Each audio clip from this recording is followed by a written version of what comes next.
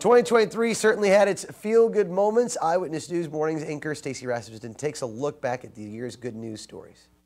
While the news can often be full of crimes and scandals going on in the community, there are a few moments every year that restore your faith in humanity.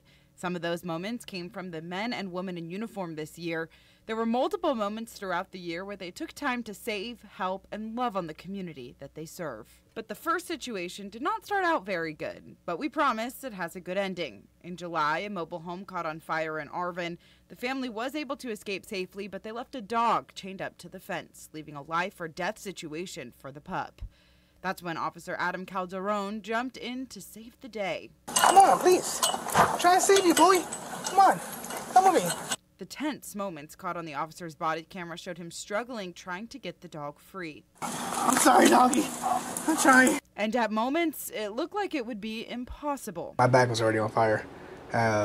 Whenever I was able to shelter the dog, my bag was burning. And at one point, I thought I was going to give up, to be honest. Eventually, he found some pruning shears. After trying to cut the chain for a few minutes, he was able to rescue the dog. Come on. Come on. Come on. Let's I told you, trust me. PETA gave him the Compassionate Action Award. Another moment of good caught during a very tense time was during a standoff in Oildale. This time, the deputy took a moment during the chaos of the dangerous situation to hold and protect an innocent little girl as she was seen crossing the street riding her scooter to safety. But they aren't the only department helping the younger generation. CHP Buttonwillow Officer Pence helped deliver a baby on Taft Highway. After the hectic delivery, the officer even went and visited the baby named Eliza at her home a month later. The mom and baby are healthy. Moving on now to perhaps one of the most talked about things in the history of our county, the lottery. A winning lottery ticket was sold right here in Kern County. Started freaking out. I called my uncle. I called everybody. I was actually with his son too, and we were just going crazy.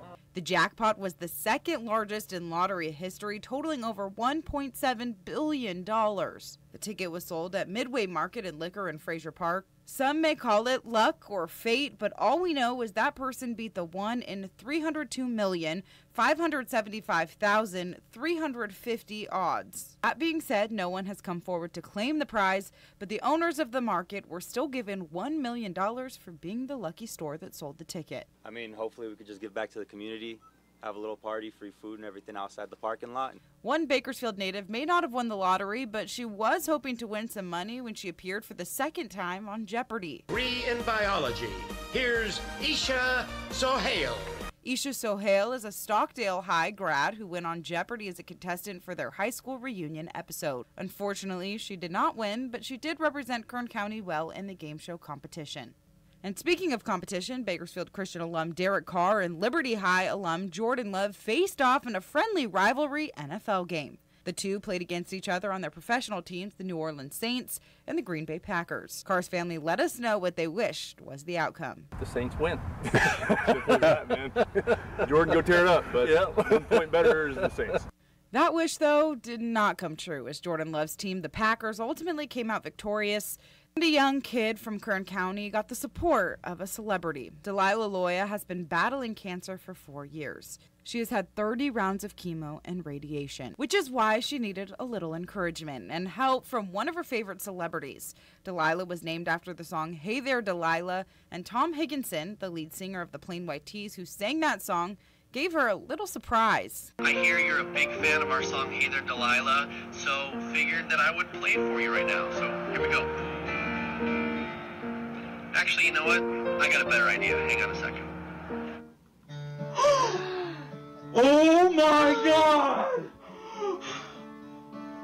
Hi, Delilah.